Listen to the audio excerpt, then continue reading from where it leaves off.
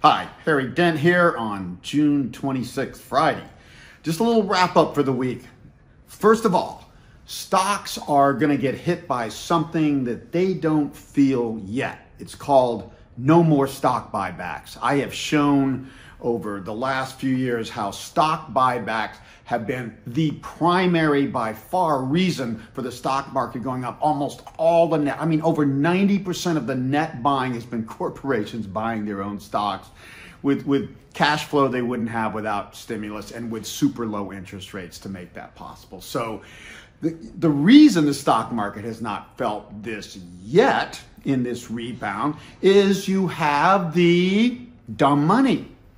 Small traders on Ameritrade and E-Trade, discount brokerage platforms. I have shown in recent articles on Harry's Take, they have 4 times the trades just in the last few months. And the biggest surge in call options buying. They're not just buying stocks, they're buying on super leverage. That has replaced the stock buybacks for now. How long will that last?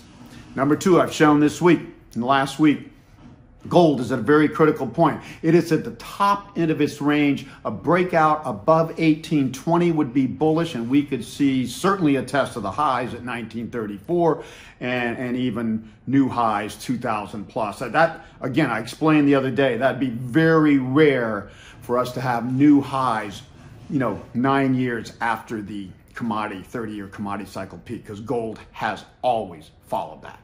1670 on the downside would confirm, it's going to back off before it makes another try and maybe go to 1450. So very critical point.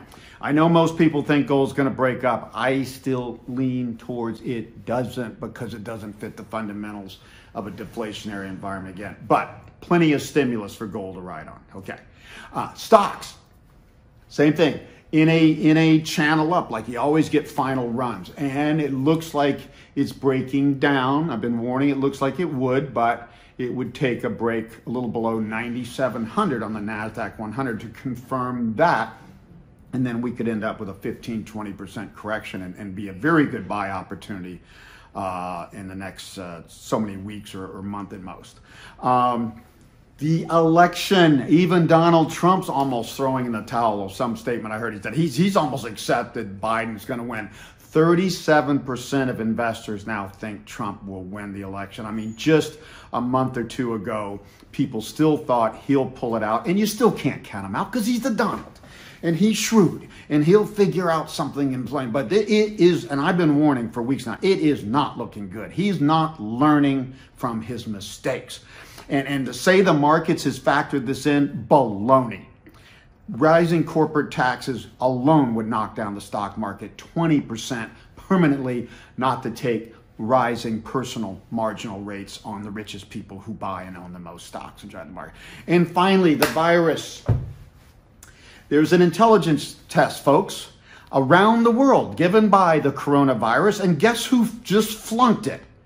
The U.S. Yes, we're the rich rednecks of the world. I hate to say it, but it's just the honest truth. Very obvious now, months into this, what works and what doesn't. Hey, we weren't the only ones to wait too long to react. China did. Only South Korea and Singapore and a few did. So that wasn't that's a problem. The problem is we're opening back up when cases were not falling off like other countries and starting to rise in a lot of states. And now they're rising everywhere, especially California, Arizona, Florida, and Texas. So how's the economy going to keep recovering when even Texas and California are rethinking how fast they reopen up? So again, the market is in total unreality. I think we're going to see a substantial correction here soon, and then we should, although not guaranteed, as I've been saying, see one final rally, and it'll be around some another huge 1, 2, 3 trillion stimulus plan. In the U.S.